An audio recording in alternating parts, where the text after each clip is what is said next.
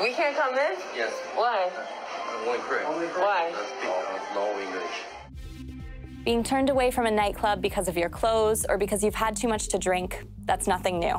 But in South Korea, you might also be refused entry because of where you come from, or even the color of your skin.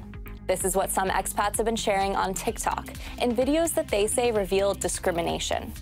We spoke to 5 other foreigners in South Korea who said they've had similar experiences. Kirsten Keels is a Black American student living in Seoul. She told us that this discrimination is even worse for people of color. I went to a pretty popular club in Gangnam 2 years ago.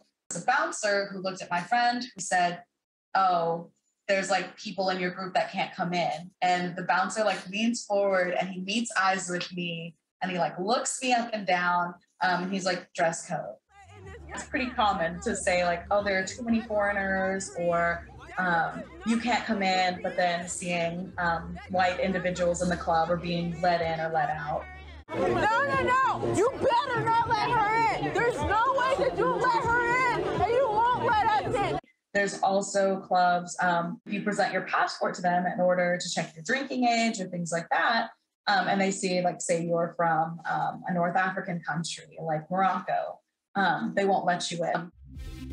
Kirsten told us that the places that might turn you away for your nationality are still in the minority. But because of Korea's tough defamation laws, it's difficult to speak out against them. Instead, she decided to create a list of places where foreigners can go without being discriminated against.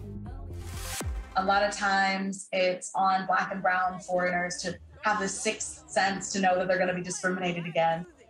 They're playing Black music and they're racist. We created this list just to make it a bit easier for everyone involved. And also because we're tired of seeing our communities and multiple other communities harmed, and just recognizing that, like, we're here, we're not going anywhere. Our culture is valued here. We are valued here.